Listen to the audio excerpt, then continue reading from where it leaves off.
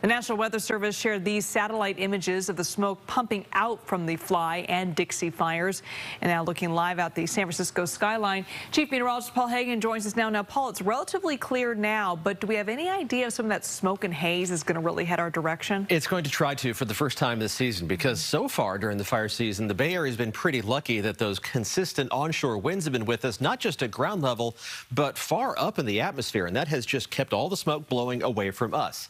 That's going to start to change as we head into the weekend, especially those mid-level and upper-level winds, basically 8,000 to 10,000 feet and above. Those are going to start blowing more from east to west. And so we're going to see some of that smoke trying to move in Sunday, not having too much success yet until we get into Monday morning. And it looks like that smoke is going to settle in throughout the day Monday, with the air quality probably bottoming out Monday night into Tuesday morning as, again, you're seeing the offshore winds. But these wind arrows, again, represent the winds way up in the atmosphere. At ground level, the wind is either still going to be onshore or, at worst, running along the coast. So it's going to be a complicated scenario where the mid-level winds trying to degrade our air quality, while the low-level winds are going to be trying to improve our air quality. Hopefully they'll balance each other out, and the worst we're going to see is the moderate category for air quality by Monday and Tuesday.